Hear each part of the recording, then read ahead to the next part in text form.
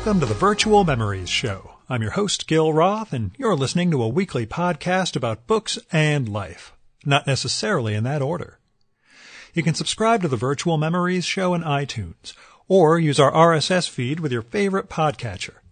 You can find the RSS feed on our websites, vmspod.com or chimeraobscura.com/VM. We're also on Twitter at VMSPod, on Facebook at facebook.com/virtualmemoriesshow, and on Tumblr at virtualmemoriespodcast.tumblr.com. We're also on Instagram at VMSPod, so check that one out for some fun pictures. You can support this podcast and get access to exclusive content with a recurring monthly donation via Patreon. Just visit patreon.com and set up your level of support. Every week you'll get new material from our patron-only blog, and you'll also get to listen to my monthly bonus podcast, Fear of a Square Planet, which features extra material from our guests and is only available to supporters of the show.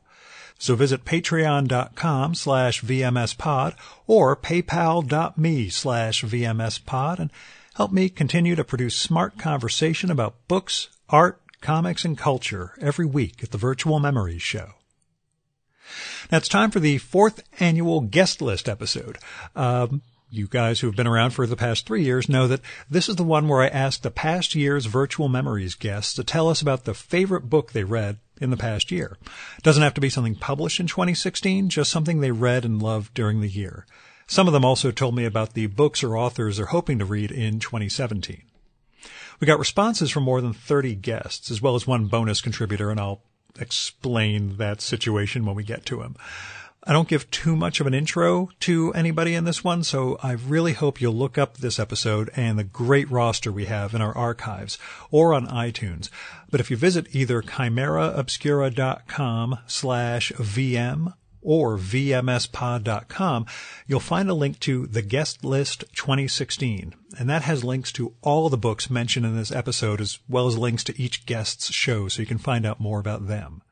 And if you're interested, my favorite reads from the past year and my 2017 goals will come up at the end of the episode. Okay? Now let's get started.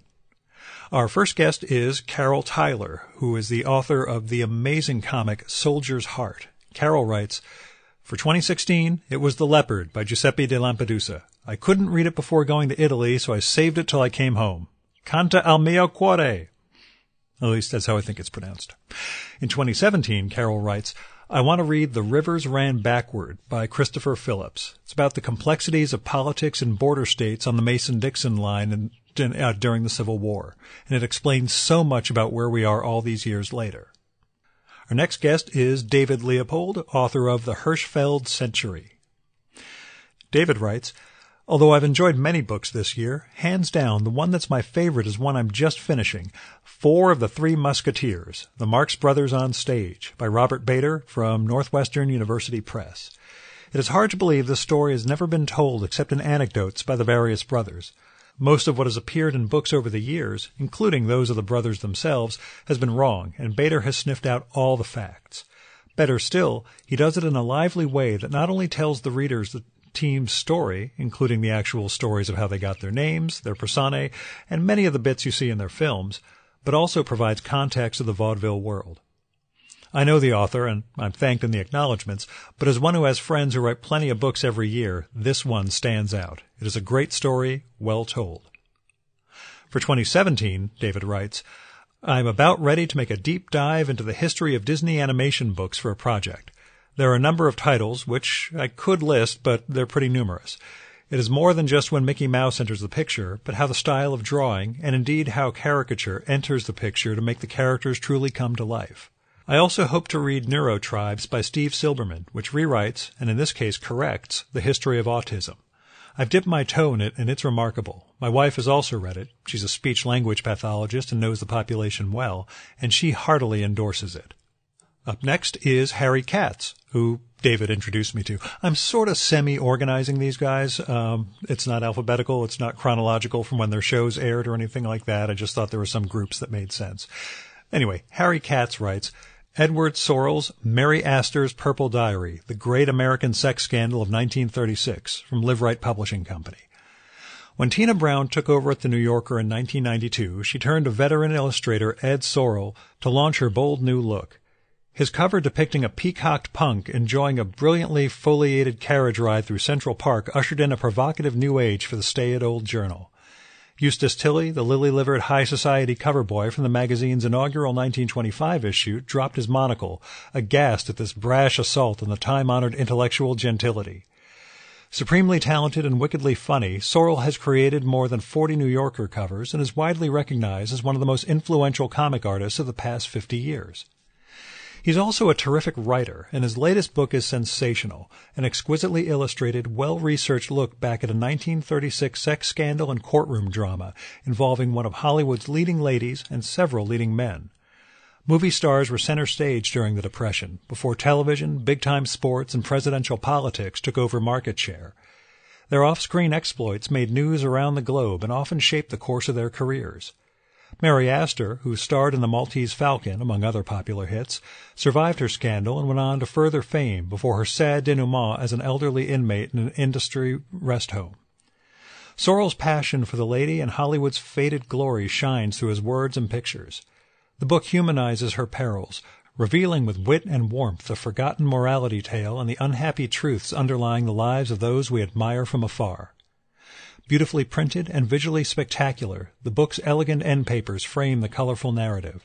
They lushly portray the famously demure actress, born Lucille Langhank in Quincy, Illinois, as a modern Ariadne, a naked goddess splayed out in luxurious fantasy, the stuff dreams and Hollywood are made of. Sit back, relax, pour a glass of TCM-curated wine, and enjoy the show. Our next guest is Ben Modell, the silent movie accompanist who David Leopold also turned me on to. Ben writes, I don't have a favorite, but only because I've only read one book, and I haven't finished it. That book is The First King of Hollywood, The Life of Douglas Fairbanks by Tracy Gossel. For 2017, put me down for Slapstick Divas by Steve Massa and After the Silence by Michael Slowick. Our next guest is Jim Woodring, who writes, I have obviously reached the point in my life where I find the effort of presenting myself in the best light too troublesome, because I tell you frankly that Looking for Betty MacDonald by Paula Becker was the book I most eagerly anticipated and thoroughly enjoyed in 2016. The reasons are more occult than literary. Betty MacDonald has had an undue, almost mystical influence on my life. I read her book, The Egg and I, unrecommendable today, when I was 12, and her dark and bloody descriptions of the Olympics Peninsula and the savages of all nations who live there drew me irresistibly to that part of the world. The Egg and I was my first encounter with transgressive literature. Her vicious description of an Indian picnic on the beach is deeply shocking on multiple levels. It is a dark book that hints broadly at a deeper darkness behind the scenes. Looking for Betty MacDonald isn't expertly written, but it tells the story of this angry, interesting woman's life and reveals what lay behind many of her perceptively coded descriptions of people and places. I paid a heavy price for this information, for knowledge does indeed extinguish the flame of curiosity. Up next is Leslie Stein, whose most recent book is Time Clock from Fantagraphics. For 2016, Leslie loved A Manual for Cleaning Women by Lucia Berlin. This is a collection of short stories that Berlin wrote over her lifetime, many seemingly autobiographical. Some of them are only about 5 pages long, but are emotionally devastating as well as funny. People compare her to Raymond Carver quite often, so if you like that sort of thing, you should give this a shot. And as far as comics are concerned, Noah Van Sciver's Blammo No. 9 was so great. For 2017, I'd like to read more Jean Rhys. I've only read Leaving Mr. Mackenzie, which was excellent. Next is Andrea Sarumi, whose new book is Why Would You Do That? From Hick Hawk Press. At the top of my list is Libby's Dad by Eleanor Davis, published by Retrofit this year. It's a short, beautifully drawn, poignant comic about a group of young girls at a sleepover. The dad in the title is the subject of a mystery to these girls, as they idly wonder whether or not he's a violent man. He's just one of many mysteries of adulthood that these girls speculate about while they play in the pool. It's a short comic, but it punches straight down to that in-between feeling of being young and knowing something about the world, but still not understanding it. Reading this evoked uncanny consciousness of seeing the events of this story simultaneously as a young girl would and as an adult would, aware of the gulf of experience and change that lies between those 2 points. It's also gorgeously drawn in a glowing palette of colored pencil with unusual panel and page layouts that masterfully move the eye from moment to moment. Actually, one of the books I'm eagerly anticipating in 2017 is Eleanor Davis's You plus a Bike plus a Road from Koyama Press, the spare and evocative diary that Davis kept as she biked across the country. Another book I loved reading this year was Spectacles by British comedian and co-host of the Great British Bake Off and Supersizers Go, Sue Perkins. Those familiar with her TV work will find it impossible not to hear her voice on every page, which isn't a bad thing. Like the author, this memoir is clever and humane. She fully delves into the absurdity of her family, her experiences, and her own behavior, but also never loses her sympathy for the humanity that makes everyone act so bonkers. I especially loved her account of being booked for a comedy gig that went on after a domestic violence support group, and of belatedly discovering she wasn't on a program called The World's Most Interesting Roads, but on The World's Most Dangerous Roads, as she careened sideways down a frozen Alaskan highway. In 2017, she writes, I'm looking forward to reading Poppies of Iraq from Drawn and Quarterly by Brigitte Fendakli, drawn by Louis Trondheim, which follows her experiences growing up in Iraq and eventually fleeing it. Up next is Bob Eckstein, whose recent book Footnotes is one of my faves, which we'll get to at the end of the show. Bob writes, for 2016, based on a true story by Norm MacDonald. On the cover, it says it's a memoir. It should say loosely based on a true story. Once I got past the fact that it blurs into fiction, I found myself loving this book and the writing. So much so I've listened to it twice. I made an exception here to get the audio because it's Norm doing the reading and his delivery is, at times, very funny. For 2017, The Speed of Sound, Thomas Dolby's memoir, is on the top of a pile of books that surround my bed like a fortress, but I do hope to tackle that one next year. David Mickick's new book is Bellows People, and he writes, in 2017, I'll be writing the volume on Stanley Kubrick for the Yale Jewish Live series. I hope it comes out in 2018 for the 50th anniversary of 2001: A Space Odyssey. Best book I read this past year? Is it okay that I'm still reading it? It's Steve England's biography of Napoleon, which is everything you could want in a biography of Napoleon. What a subject to rise to, and boy, does he rise. Tied for first is David Grossman's new book, which I did finish, and in Hebrew no less. It'll come out in English soon. It's called Sus Nichnas Lebar. Horse walks into a bar. It's about a stand-up comic, and the book is mostly a report of a single stand-up routine. It's more than just a tour de force. It's devastating, penetrating, and of course, hilarious. Don't miss it. Rachel Haddis's new books are the poetry collection The Question in the Vestibule and the essay collection Talking to the Dead. She writes, the 2 books that made the biggest impression on me in 2016, both of which I read this past summer, were Yuval Noah Harari's Sapiens, A Brief History of Humankind, and David Haskell's The Forest Unseen. Both are nonfiction, both cleanly written, though Harari analyzes with authority and Haskell comes up close to his chosen patch of forest and observes closely and expatiates. Both books are dark reading, especially the former. Harari sets the scene for Trump quite efficiently, making it abundantly clear just how restless, aggressive, quarrelsome, and destructive we sapiens have been from the start. Haskell writes with tender lyricism, but also deep knowledge about the biosphere, specifically a mandala of land in Tennessee's Cumberland Plateau, where he regularly returns and observes. From their respective macro and micro viewpoints, both books are poignant and refreshingly clear. No conversations.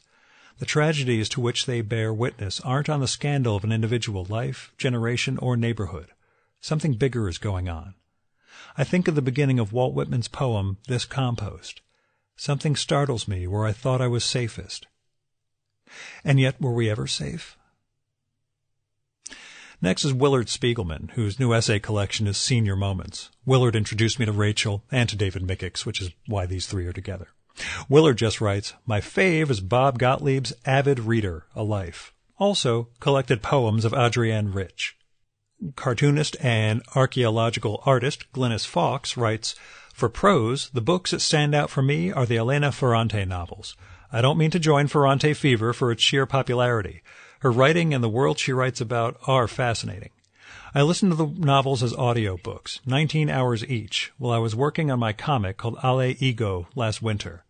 My comic is about my first trip to Greece and a friendship I formed there while away from a dangerous boyfriend I left in Boston. The novels resonated in their depth of description of a friendship while lovers come and go. Another author I read last year is Lucy Durbiano. Her comics are published in France and not yet available in English. The books of hers I've read are Low, a version of Daphne and Chloe with a lovelorn nymph as a main character, Mellow Pop, about a rock band on a cruise ship, Trésor, and Orage et d'Espoir. I love these books for their quick and humorous dialogue and twists of plot, and appealing characters and excessive drawing. These books appear to be drawn quickly and are not labored, but the storylines fit so intricately together that the craft behind them is something I wish I had. Up next is Jim Ottaviani, the writer of the comic The Imitation Game, a graphic biography of Alan Turing. Jim writes, "My two favorites this year are both apocalyptic, which is, I'm sure, a coincidence, albeit not a happy one. Emily St. John Mandel's Station 11 has stuck with me like few others in recent memory. I read this in March and still view the world through its lens. I probably will for a long time to come. Kazuo Ishiguro's The Buried Giant treads right on the border of fantasy and allegory, and probably a bunch of other genres I wasn't smart enough to identify. It's more haunted, but less haunting, for me, than Mandel's book. It's subtle and powerful, and even though it's a slow-moving story, it had me on the edge of my seat at the end. For 2017, Alan Moore's Jerusalem has created its own gravity well on my dining room table since May, and I hope to summon the energy to at least crack it open this coming year. I'm not confident I'll finish it, given the struggle I remember from his first novel, but I think this one is written mostly in English as humans speak it in the 20th century, so how tough can it be? Next is Haley Campbell. Haley writes, for 2016, Sabbath Theater by Philip Roth, which I read in January and hasn't been beaten, except by American Pastoral, which came close in August. In the great canon of books about old perverts fucking and dying, this is my favorite. Also loved Undisputed Truth by Mike Tyson and a ghostwriter who deserves 1,000 prizes, and Norman Mailer's The Fight, despite his hilarious ego. For 2017, probably Thomas Pynchon, because I've only read Inherent Vice and I got bored halfway through, so I feel like an idiot, and I owe him more than that. I would also read Alan Moore's Jerusalem if they hadn't printed the text so small. You have no idea how much this infuriates me. Next is Nina Bunjevac, who writes, my favorite book this year was Antonio Maresco's Distant Light, published by Archipelago. As far as next year, I look forward to Mimi Pond's new installment of Over Easy. The Customer is Always Wrong. Arthur Lubau, author of Deanne Arbus, Portrait of a Photographer, another one of my faves, writes, Stoner by John Williams. It brings to a small and inconspicuous life the emotional force of a romantic symphony, in prose that is as modestly and delicately beautiful as the life it describes. It was written 50 years ago, but the cult keeps growing, and it caught up with me.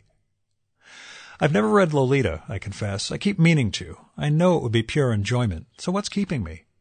2017, I will. Christopher Nelson, the outgoing president of St. John's College in Annapolis, Maryland, writes, the new translation of Italo Calvino's Collection of Sand. Some 33 years ago, I was introduced to his latest book through the New York Times Book Review, Mr. Palomar.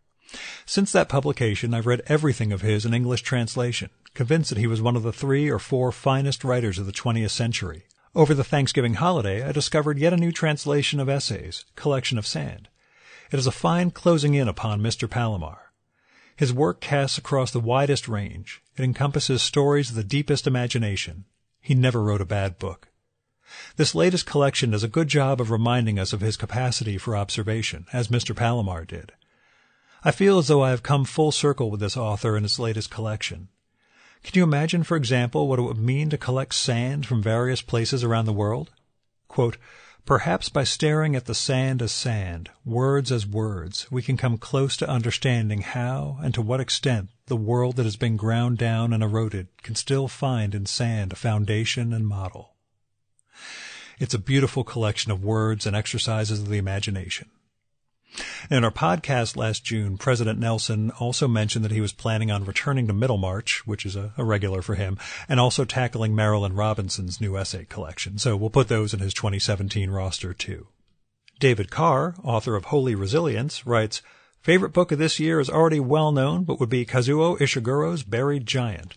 Its reflections on memory, aging, and relationships both fit into the current political moment for me and my own experiences these last years with my mother, my dad's quote-unquote princess, to echo an expression in the book. Books to tackle this coming year? I'm immersing myself in all things French as preparation for a month-long sojourn in Paris this May as a visiting professor at the Collège de France. As part of that, I'm planning to listen to Proust's Swann's Way, in English, because my French is not yet good enough, sadly. Elizabeth Hand, author of the new Cass Neary novel Hard Light, writes, Louise Erdrich, The Roundhouse. I finally had the chance to read this novel by one of my favorite writers. It's a dark and devastating evocation of loss and grief, and also of adolescence. Erdrich has an almost supernatural ability to draw a reader into her world. Stunning. Al Ridenour's Krampus and the Old Dark Christmas. I love Christmas books, and also books of folklore. Ridenour's study of the Northern European figure of the Krampus, as well as other dark spirits, is both masterful and a huge amount of fun, and the photos are gorgeous. Another beautifully produced book from Feral House. This would make a great gift for your heavily tattooed and pierced favorite aunt, niece, or brother. Simon Reynolds, Shock and Awe, Glam Rock and Its Legacy, from the 70s to the 21st Century. We'll be processing David Bowie's death for a long time, and this book by renowned rock critic Reynolds does a great job of examining Bowie within the context of glam, the short-lived, 5 years max, phenomenon that helped give birth to punk, electronica, and disco in the late 70s. It's also a great spur to spending hours on YouTube Googling forgotten bands. Some of my shock and awe came from remembering how we dressed back then. Tom Tomorrow, also known as Dan Perkins, who recently put out 25 Years of Tomorrow, a giant collection of his This Modern World strips, writes, I've been reading a lot about Russia since my wife and I visited there at the beginning of the summer. She was a speaker at an academic conference. All the Kremlin's Men is a book that might provide some insight into Donald Trump's approach to the truth, particularly the sections focusing on Kremlin propagandist Vladislav Surkov. Arkady Ostrov's The Invention of Russia looks at the years from Gorbachev to Putin and how the latter systematically suppressed the country's nascent free press. For a general sense of the pervasiveness of corruption in daily Russian life, I'd recommend Peter Pomerantsev Nothing is True and Everything is Possible. For anyone who shares my fascination with the early days of the Russian space program, I'd recommend the Yuri Gagarin biography Starman by Jamie Doran and Piers Bizony, as well as the heartbreaking graphic novel Laika by Nick Abadsis. As for fiction, I really enjoyed Charlie Jane Anders' All the Birds in the Sky. I'd also recommend the Sandman Slim series by my friend Richard Kadri, though you definitely want to start with the first one and work your way through. Oh, and speaking of Russia, I've been a huge fan of Martin Cruz Smith's Arkady Renko novels since Gorky Park first came out in the early 80s. Somehow I missed the latest one, Tatiana, when it was published a few years ago, so I ended up reading it a few weeks before I spent a lovely early summer's day in the real Gorky Park, people watching and strolling through the nearby graveyard of toppled Soviet statuary. For 2017, I guess the interest in Russian history and politics continues. I've got a stack of books to work through, including Masha Gessen's Putin biography, The Man Without a Face, and an old biography of Sergei Korolev, the scientist who barely survived one of Stalin's purges in the 30s and spent several years in a labor camp before eventually being released to head the Soviet space program. And at some point, I'll probably try to work my way through the Romanovs. New Yorker cartoonist Liza Donnelly writes, Favorite book I read in 2016? 3 Stages of Amazement by Carol Edgarian. Book or author I hope to tackle in 2017? Sheesh, I don't know. I don't really tackle authors as much as what strikes me at a given moment that I want to read, and it's always something relatively current, even though I know I have huge gaps in my literature reading creds. Right now I want to finish a book on India that I'm enjoying called In Spite of the Gods, The Rise of Modern India by Edward Luce. Another New Yorker cartoonist, and the husband of Liza Donnelly, Michael Maslin, writes, Favorite book? John Wayne, The Life and Legend by Scott Eyman. That's E-Y-M-A-N. This is a continuation of my zigzaggy interest in reading biographies of iconic figures, Walt Disney, Chaplin, Mao, Groucho, Johnny Carson, etc. Book to tackle in 2017. Probably one of the 5 Saul Bellow books I acquired this year. 2 biographies, a collection of letters, and 2 volumes of collected works. I read parts of each, never settling in with one. That's probably the bad reading habits instilled or installed in high school. They die hard. Another New Yorker cartoonist, Ed Koren, writes, I've been dabbling in my reading. Here's a list of what I've been working on simultaneously. The Arab of the Future by Riyad Sattouf, Midnight in Europe by Alan Furst, great travel reading, Dusk and Other Stories by James Salter, Portrait of a Lady by Henry James. On the horizon for 2017, Suite Française by Irene Nemirovsky. Artist Glenn Baxter, whose new book is Almost Completely Baxter, writes, Favorite book would be Luc Sante's The Other Paris. I also enjoyed Chronopios and Famas by Julio Cortázar. I hope to read Alistair Brochi's biography of Alfred Jarry in 2017. Anne Patty, author of Living with a Dead Language, writes, The best books I read this year, Don Quixote by Cervantes, On Trying to Sit Still by Jenny Diskey. Next year, I'm focusing on George Eliot, beginning with Middlemarch. The artist and cartoonist M.K. Brown writes, As I probably mentioned when we talked last summer, I'm a very eclectic reader. Even so, here's my short list of books enjoyed in 2016 and anticipated in the coming year. First, while waiting for new books, I must always have a book going at all times. My defaults are rereading anything by Michael Connelly or David Sedaris. I can always count on them. 3 books I enjoyed in 2016 were The Light Between Oceans by M.L. Stedman, All the Light We Cannot See by Anthony Doerr, and Hyperspace by Michio Kaku. I plan to reread Lawrence Durrell's Alexandria Quartet, see if it is still there. Beyond that, friends and book clubs have provided new titles I'm looking forward to. I'll be very interested in the books your other guests will provide. Virginia Heffernan, author of Magic and Loss, writes, 2016, Ian McEwan, Nutshell. If it's an Ian McEwan year, his is always my favorite book. He never fails me. My advice, get a favorite writer who's alive and prolific, and you'll have many great reading years. For 2017, Reckoning at Eagle Creek by Jeff Biggers and Hillbilly Elegy by J.D. Vance. Also, Norman O. Brown, Life Against Death. Cartoonist Glenn Head, whose new book from Fantagraphics is called Chicago, writes, Favorite book from this past year? Orwell by Gordon Bowker. It came out a while ago, 2003, but I'm just digging into it now. It's a really solid, well-researched book about one of my favorite authors. I'm really enjoying it. I think of Orwell's prose being for a writer what Chester Gould's art is to a cartoonist. Pure clarity. The great translator Burton Pike writes, The best book I read this year was Melville's Moby Dick, last encountered eons ago. This time I was overwhelmed by the extraordinary technical skill with which Melville constructed the story step by step, in spite of its apparent chaos. It's like a Greek tragedy, Oedipus Rex. I now regard it, hands down, as the greatest American novel. Translator Ross Benjamin writes, 2016, Hystopia by David Means, and that's Hystopia. For 2017, he hopes to tackle some Ivy Compton Burnett. Now it's time for the bonus guest. The bonus guest is Frank Source. You guys don't know who he is. In the episode I did with Mike Cole in December, it's actually the previous one, I mentioned that a work-related pal saw this passage about me and this podcast in The Hustle book, a business book that came out this fall. Frank is that pal.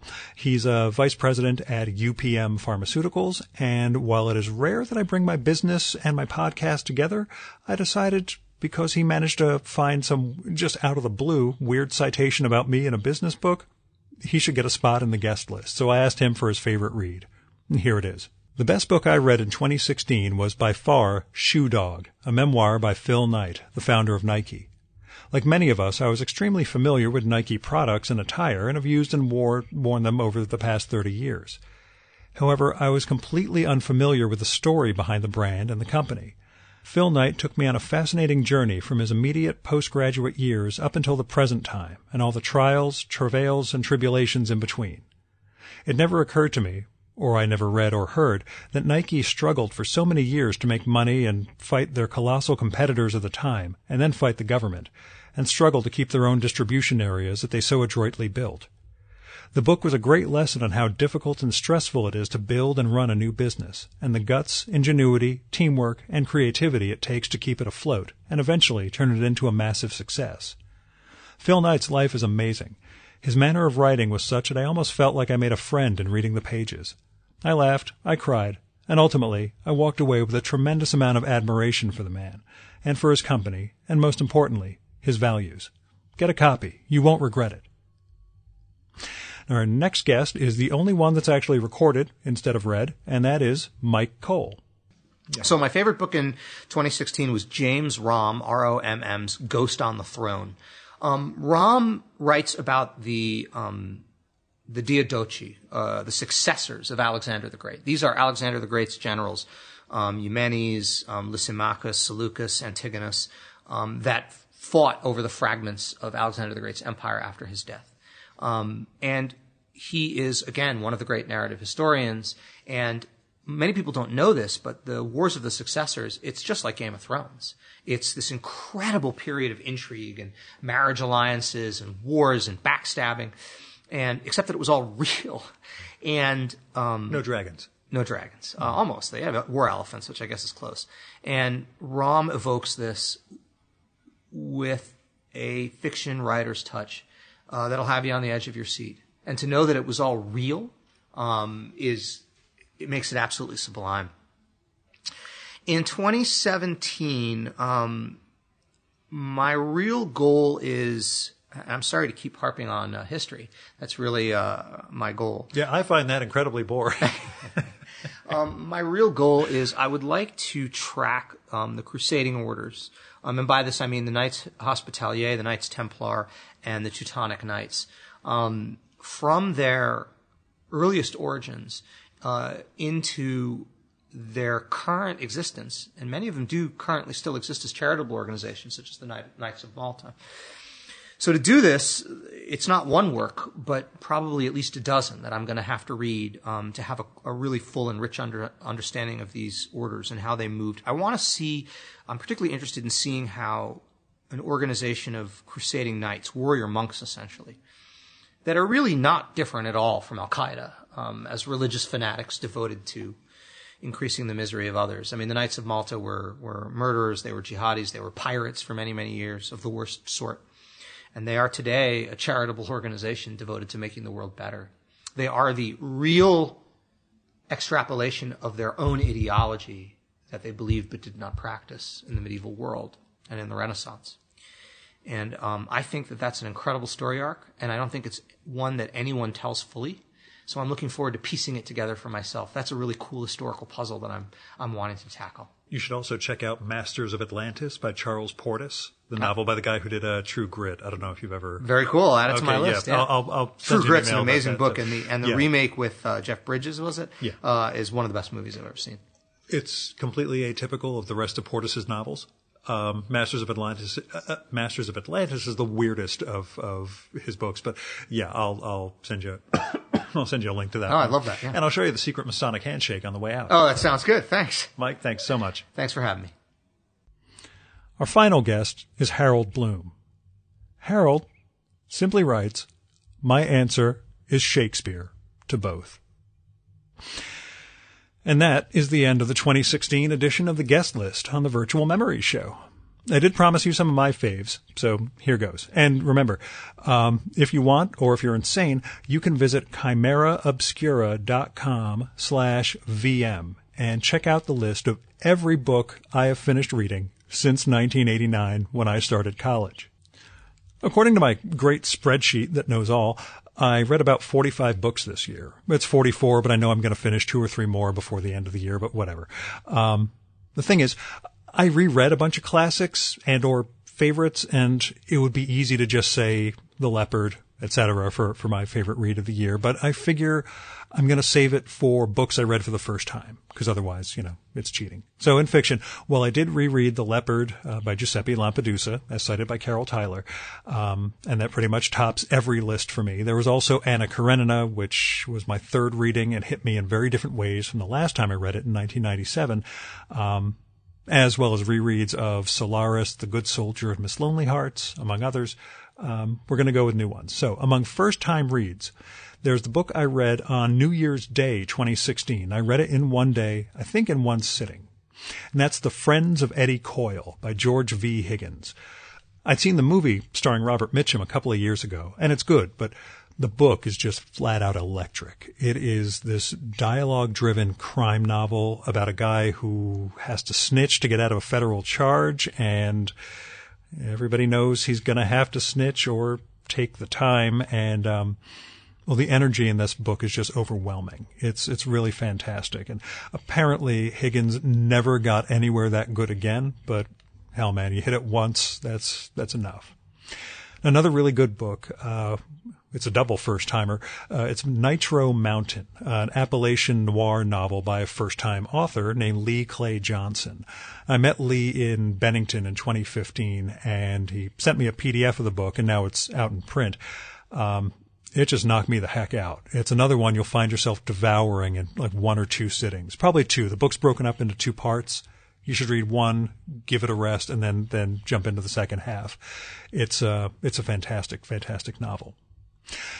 And actually, there is a weird novel that I also read in 1 sitting. That sitting was a plane trip from Newark to Denver in November, and I enjoyed the heck out of that one.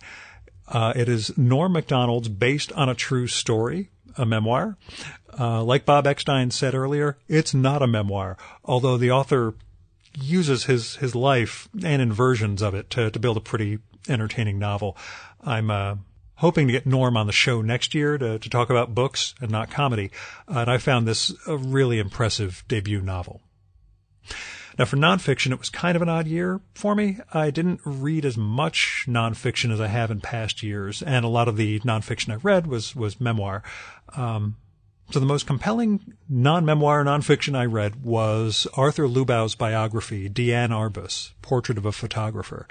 I knew a little about Arbus, and this book was just utterly illuminating.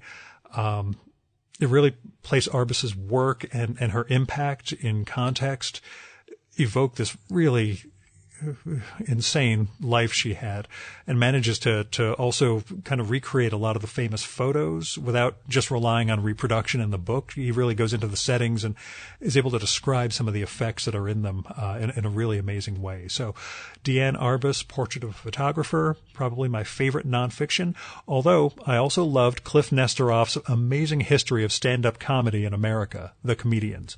That one builds on Cliff's years of research and blogging about this history. That's a pretty amazing book too. But again, for me, the Arbus book is just of a whole. It's fantastic.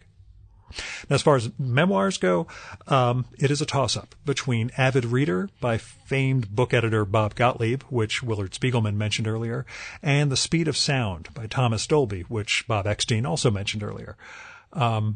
Gottlieb captures like a half century of the New York publishing scene, or longer, and reminds us that loving good books can actually be the basis of a career, or at least it could be. I don't know now, but Gottlieb shows how important it is to actually love the books in order to build a career in publishing. Now, he also drops a million names, which I find pretty entertaining, and there's lots of literary gossip and kind of score settling, which I enjoy the heck out of. If that's your speed, you should give Avid Reader by Bob Gottlieb a shot.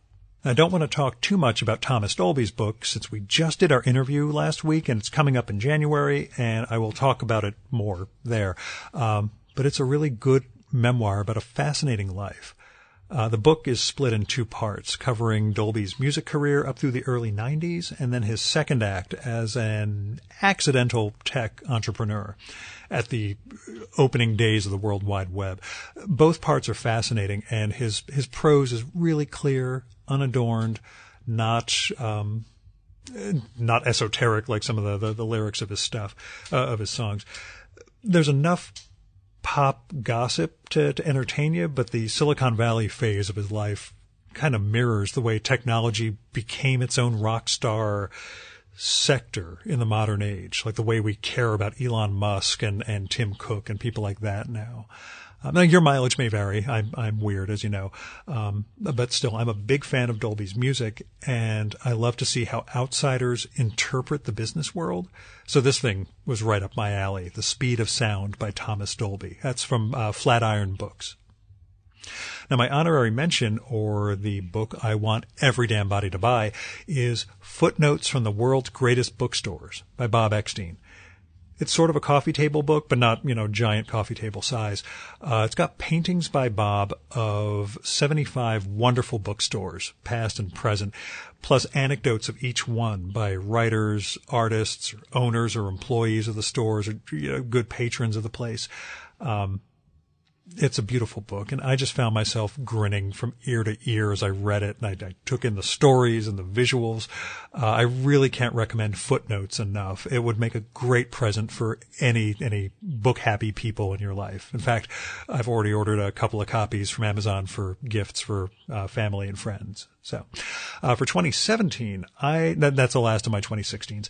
I can't think of any comics that really knocked me out the way last year had Invisible Ink and The Story of My Tits. This time around, for some reason, nothing's coming to mind. I'll probably think of it afterwards, or some cartoonist will be mad at me that I didn't cite theirs, but whatever. But anyway, for 2017, don't have a lot of plans. I started reading Evelyn Waugh's Sword of Honor trilogy a few weeks ago, but I had to put it down because of podcast-related reading. I do hope to get back to that one as soon as I can. And I'm also working my way through Sandy McClatchy's Sweet Theft, a poet's commonplace book. That one it's filled with, it's a commonplace book. So it's quotations and things that he's found in other people's work over the years, as well as notes of his. And it's a really beautiful book, and it's got really wonderful things. And I just read a page here and there, and that's all you need to read. But you sort of see all the little things that a devoted artist, found over the course of his career. We find out what's in the books, Now, last year, I said I would like to get to those Sword of Honor books by Waugh, along with Dan Clowes's book Patience, The Radetzky March by Joseph Roth, and Portrait of a Lady by Henry James.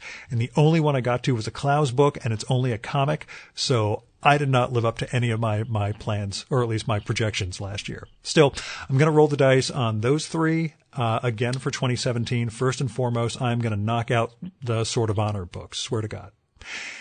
And like Harold Bloom, I really should spend more time reading Shakespeare. Now, early January, I will post my annual write-up, Another Year in the Books, on the Virtual Memories blog, where I go over every book I finished over 2016. And that'll be at chimeraobscura.com/VM. And that is it for this year's guest list. The Virtual Memories show is something I make almost every week. It's all about keeping literary culture alive. And if you'd like to become a supporter of the podcast and help me with that project, visit patreon.com/VMSpod or paypal.me/VMSpod. And once you're there, you can set up a recurring or one-time donation, and that'll get you access to our monthly bonus podcast, Fear of a Square Planet, as well as patron-only blog posts, postcards of past guests. I'm looking at doing a series of ebooks next year and more. And all those contributions and donations, they go to helping me defray some of the ongoing costs of making this show, like web hosting, travel, equipment. If you want to help with that, and I'd appreciate it, visit patreon.com/VMSpod or paypal.me/VMSpod and make your donation and support the art of fine conversation. A special thanks go out to 2016's donors, especially the above and beyond donors like Paul W. Jones, Michael Janizik, Fred Kish, Jonathan Kranz, Andrew Mason, Greg Tanner, Zach Martin, Craig P. Steffen, and Ron Slate. We've got the full list of show supporters at chimeraobscura.com/VM. Now, our music for this episode is Nothing's Gonna Bring Me Down by David Bayerwald, used with permission from the artist.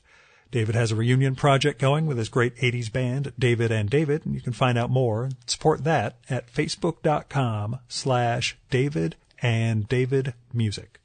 Next week, for the final show of 2016, because we're taking December 27th off, I plan to have a conversation with Ed Ward, author of the new History of Rock and Roll, Volume 1, 1920 to 1963, from Flatiron Books. I say plan because we're supposed to record on Monday, and we're getting a bunch of snow tonight here in New Jersey, and I'm afraid I won't be able to get into New York tomorrow. Until next time, Regardless of that, you can subscribe to the show and download past episodes at the iTunes Store. You can also find all our episodes and get on our email list at either of our websites, vmspod.com or chimeraobscura.com/VM. You can follow the Virtual Memories Show on Twitter or Instagram at VMSPod, on Facebook at facebook.com/virtualmemoriesshow, and at virtualmemoriespodcast.tumblr.com. And if you like this show, please go to iTunes, look up the Virtual Memories Show, and leave a rating and review for this podcast. That'll help us build a bigger audience. Until next time, you've been listening to the Virtual Memories Show. I'm your host, Gil Roth, and you are awesome. Keep it that way.